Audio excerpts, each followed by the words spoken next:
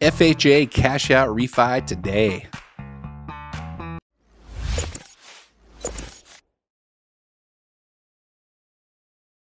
What's up, everybody? It's Jeff Trevartha, Jeff the Mortgage Pro. Thanks so much for watching my videos. If you really like these, make sure that you click that like button down below. And if you would like to have an update when they come out, there's a little bell button next to the subscribe button. Go ahead and click on that. And that way you'll be notified whenever my new videos come out, usually twice a week right now. And I love you as a subscriber, and I really appreciate you helping me grow this channel, because I want to be the #1 mortgage originator on YouTube. And I think that your help will help me get there. So thanks for doing that. All right, today what we're looking at is FHA cash out refinances. And let me give you a couple of statistics first, which I think are really important. And I think it blows my mind to think about some of these things. So according to CoreLogic, at the end of Q1 of 2023, that's the end of March of 2023, the average equity in a home in the United States is $274,000. That's a lot of cash, okay? And according to the New York Fed, the U.S. consumer had a whopping $986 billion worth of credit card debt at the end of Q1 2023. That's, again, that end of March of 2023. $986 billion. That's $50 billion more than what it was at the peak of Q2 of 2019. That is astounding. That is the highest number that we've ever seen for credit card debt in the United States, and it is continuing to exponentially grow right now. So I think that could get over $1 trillion really shortly here as we continue on in 2023. So two important statistics right there. Right now, the average credit card interest rate is 24.9%. That's as of July 2023, and that's according to Forbes magazine. 24.9%, that's 25%. It blows my mind. That's super high, right? And then the average car loan interest rate in July of 2023, according to NerdWallet, is 9.21%. Again, another astoundingly high number. So it's no wonder that Americans are really feeling the pain. The inflation that happened in the United States over the last couple of years is really, really bogging down Americans, and that affects their ability to spend. And if you have these high interest rates on these things, it may be a good idea to do a cash out refinance. So here's one of the things, there's 3 things you can do with a cash out refinance on an FHA loan. And why would you want to do it on an FHA loan versus a different type of loan? So one of the things you can do with a cash out refinance on an FHA loan is you can go up to 85% of the value of the property. Okay. Whereas on most cash out refinances for conventional loans, you can go up to 75%.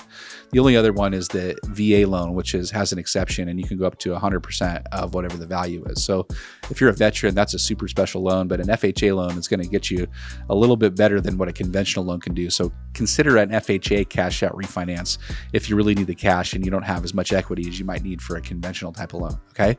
So there's 3 things you can do with the FHA cash out refinance. And here's a couple ideas. Number 1 is to pay off debt. That has to do with the statistics that we just mentioned. If you have car loans, or if you have credit cards that are 24.9% or higher, if you have car loans that are 9.21% or higher, then definitely consider doing a cash out refinance. FHA loans, since they're backed by the government, they're insured by the government, they actually have a little bit lower than market rate interest rates. And what I mean by that is they're going to be a little bit better than what conventional interest rates are. So it's something to consider by looking at an FHA loan. So pay off that debt with this FHA cash out refinance. The second thing you can do is take a look at improving your property.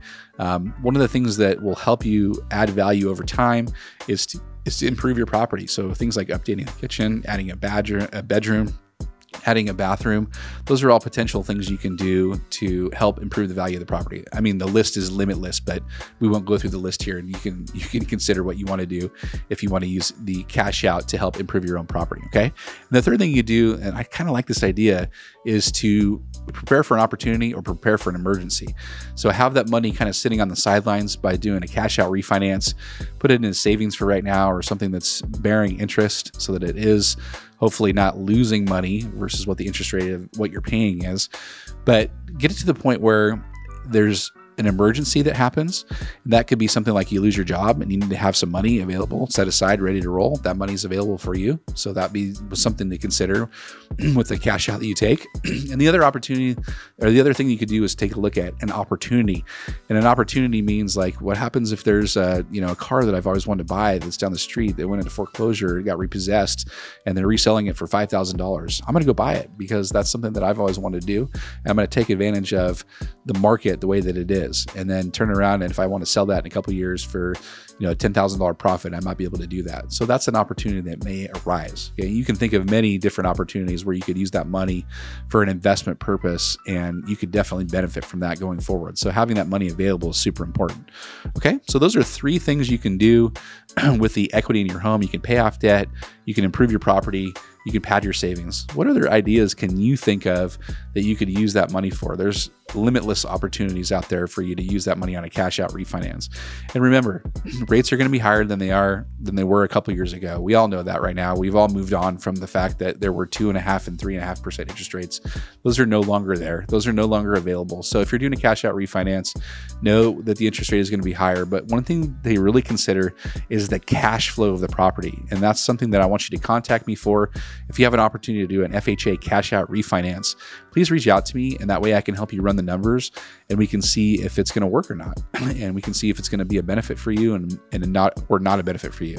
And if it's not a benefit for you, I will be the first one to tell you. So let's do that. Reach out to me. I'm going to put my Calendly link down below in the video, in the description, and then also down in the comments, so that if you have an opportunity and you want to reach out to me and we talk for 15 minutes, let's talk about your specific scenario and let's see if it makes sense for you to do an FHA cash out refinance. Thanks so much for watching. I really appreciate it, and I look forward to chatting with you on the next video. Have a good one. Bye.